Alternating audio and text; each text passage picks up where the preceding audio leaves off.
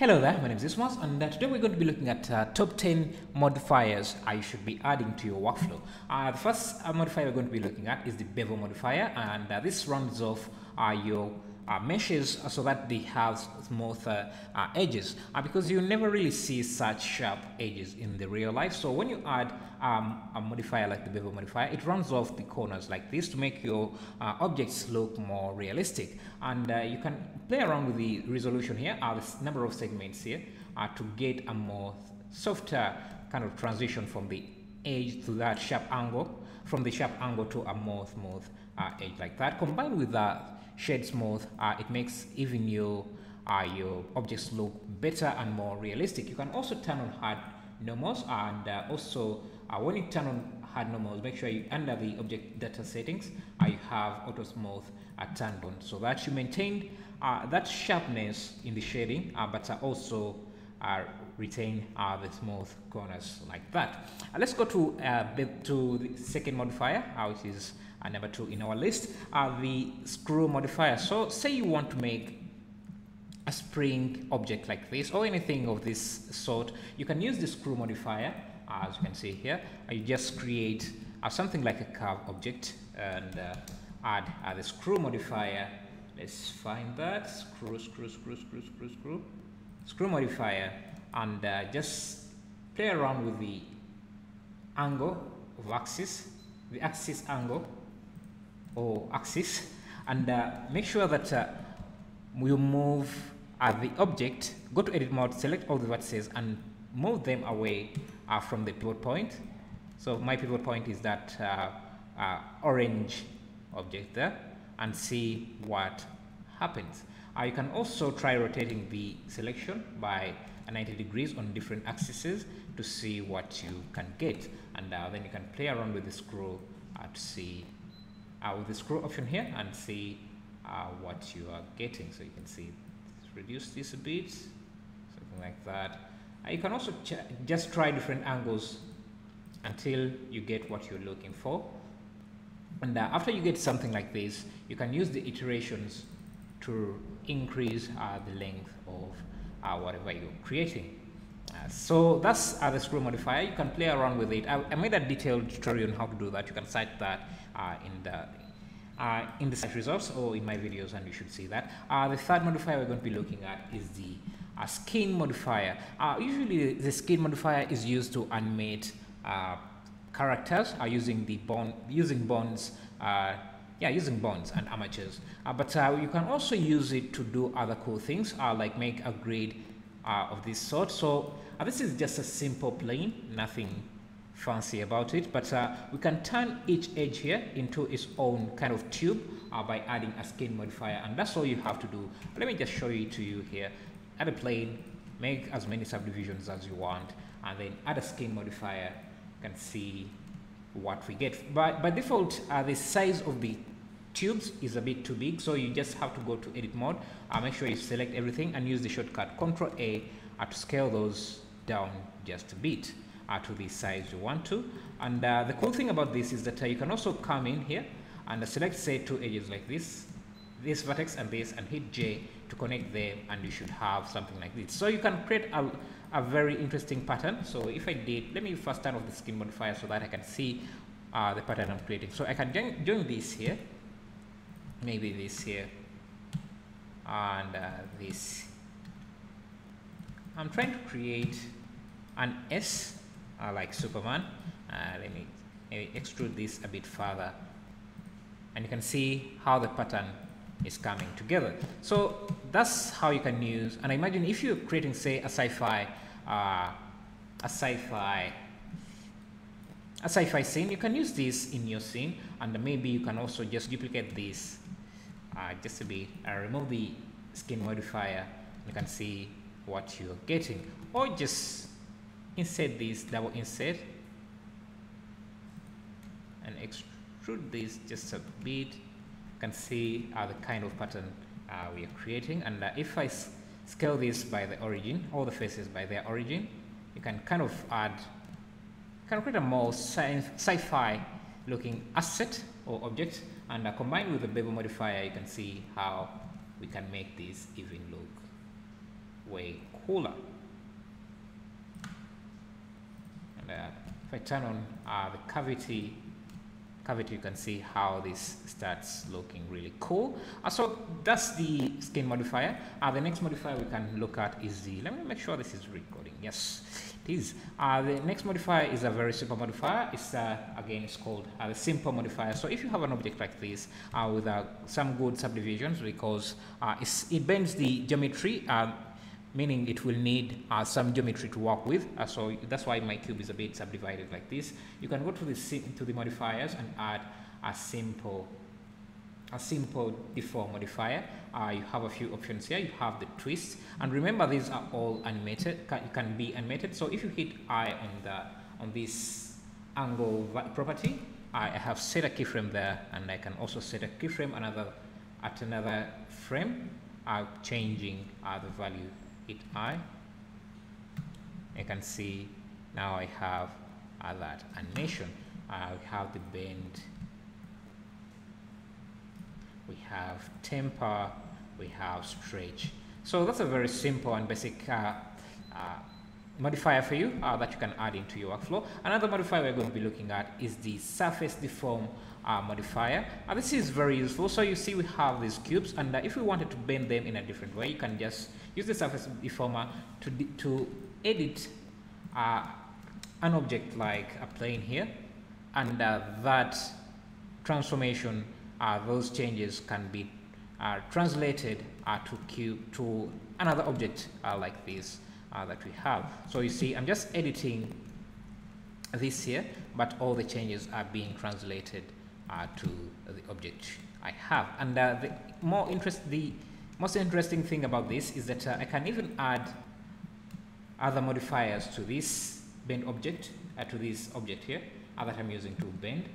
Say I can add, let's see what can I add. Let me use the simple deform that we have looked at before, and you can see it will the changes will be translated to that object. And another cool thing is that say I used, instead of using just a simple deform modifier like that, I used a cloth simulation, so something like this. Let me go back to the first frame and add maybe an object for this to collide with.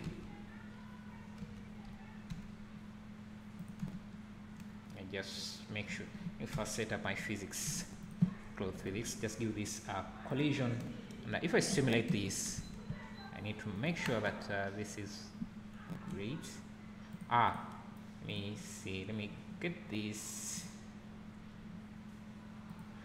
So the thing about this modifier is that if you add more vertices that you didn't have before, it will break the modifier. That's why you see it's not working right now, because remember before I added the cloth modifier, I subdivided this a bit to have more resolution. So you would have to come back and unbind, bind, and let me just show you all the steps that are required. So you just create a plane like this and have a mesh like this. So what I used to do this, to create these cubes, I just used the array system, array modifier, and applied that to have these cubes lined up like this.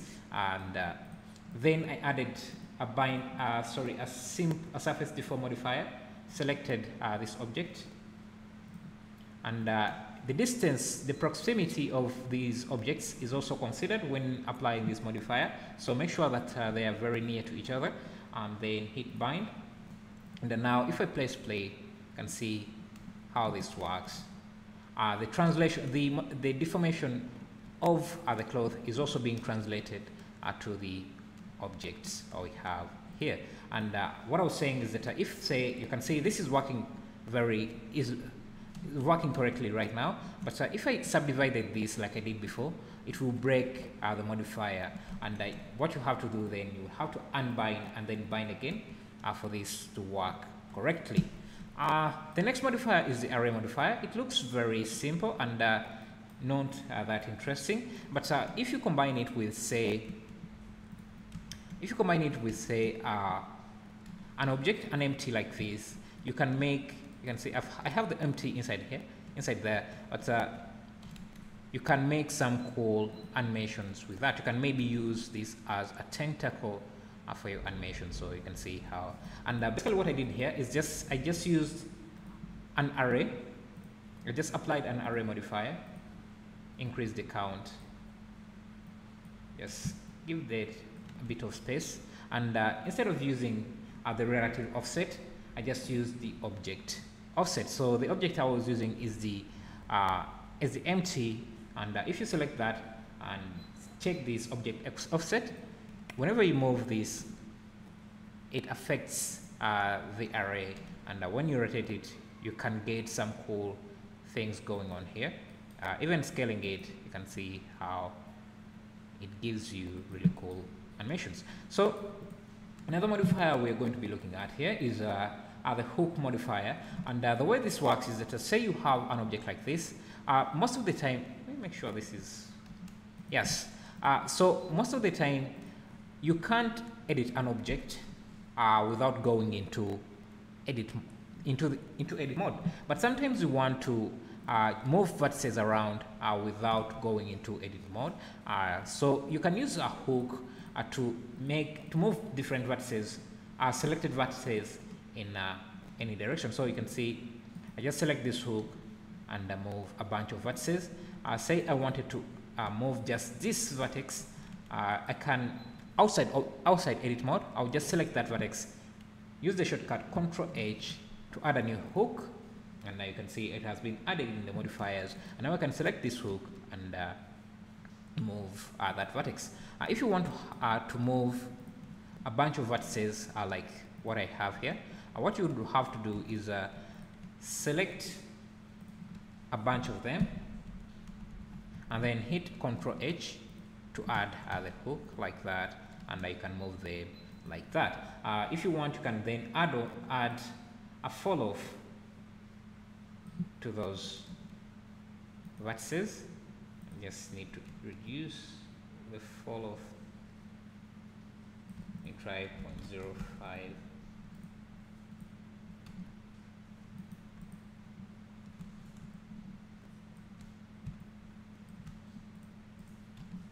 And see how that works. Another modifier is the wave modifier. You can see, let me first hide everything else. Actually, that doesn't really do much. Alt H. It just gives you cool animation, so you can find that under modifiers, wave. Actually, not that, under wave. You can see, you can also try turning off some of the keyframe, some of the motion axes, and you should get some good results like that. Then the next modifier is, where is my, okay, is the explode modifier. This works in combination with the particle system. So you need to set up a particle system first, and what it does, it breaks down your mesh into and attach them to different particles. So whenever you see a particle emitted, a face will go with that particle, and it will kind of create a dissolving effect. And if you have watched the Avengers Infinity War, you should remember how you should recognize an effect like this, where Thanos kind of disappears and what. Yeah, so you can try doing this kind of effect. I don't remember there is another Blender awesome tutorial guy who did a ghost in shell. I really don't remember the name, but sorry for that. But I did a cool animation using this effect. So you can try searching ghost in a shell Blender effect. A very nice tutorial should come up. So he really explains this very well in doing that. So another modifier you're going to be looking at is the displacement modifier. So if you want to create a terrain, like say this one here, and you don't want to sculpt it directly in Blender, you can search for terrain maps in Google, from Google, and find an image, say like this or any of these, drop it in Blender and add a displacement modifier. Make sure that your mesh is a bit subdivided, and then in the displacement modifier, add a new texture and select the image you added. Let me find a different image here. So let's say let's say this river here, it has some nice tributes. So let me save that. You just drag and drop it directly into your blend file and then find it in your images. You can see we have that. We are using that as a bump map, and the scale right now is a bit off, so I can go to the modifiers here and reduce the strength just a bit, and you can see we have that. Again, let me first delete all these modifiers so that I reduce, kind of free up some CPU so that I can subdivide this even further. Remember, the more you subdivide, the more details you get. You can see, actually I think I'm using a different, let me see, am I using the, actually I'm using another image instead of this here, so that's fine. I think it's this here. You can see how that looks, and you can switch between different terrains quite easily. So yeah, thanks for watching. I'll see you in the next tutorial.